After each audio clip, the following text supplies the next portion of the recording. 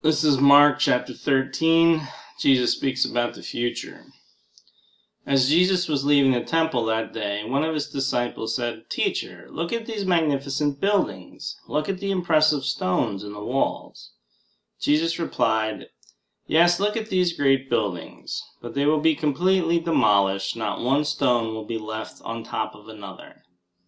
Later, Jesus sat on the Mount of Olives across the valley from the temple. Peter, James, John, and Andrew came to him privately and asked, "Tell us, when will all this happen? What sign will show us that these things are about to be fulfilled?"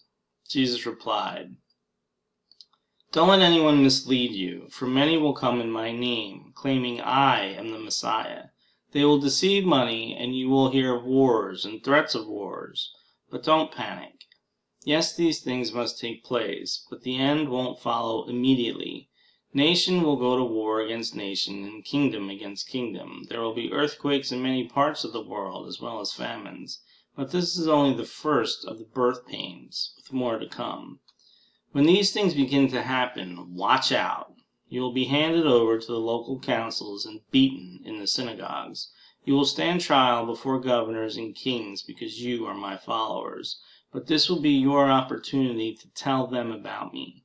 For the good news must first be preached to all nations.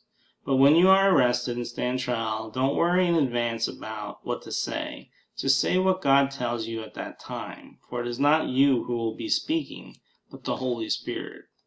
A brother will betray his brother to death. A father will betray his own child, and children will rebel against their parents and cause them to be killed.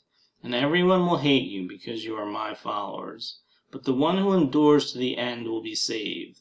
The day is coming when you will see the sacrilegious object that causes desecration standing where he should not be. Reader, pay attention.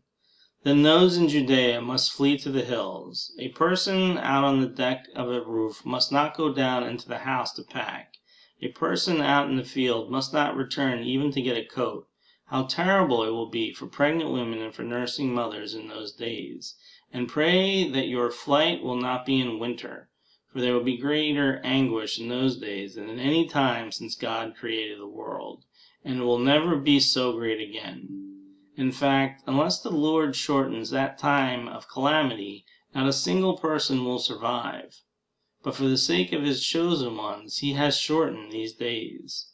Then if anyone tells you, "Look, here is the Messiah," or "There he is," don't believe it. For false messiahs and false prophets will rise up and perform signs and wonders so as to deceive, if possible, even God's chosen ones. Watch out! I have warned you about this ahead of time. At that time, after the anguish of those days, the sun will be darkened, the moon will give no light, the stars will fall from the sky, and the powers in the heavens will be shaken.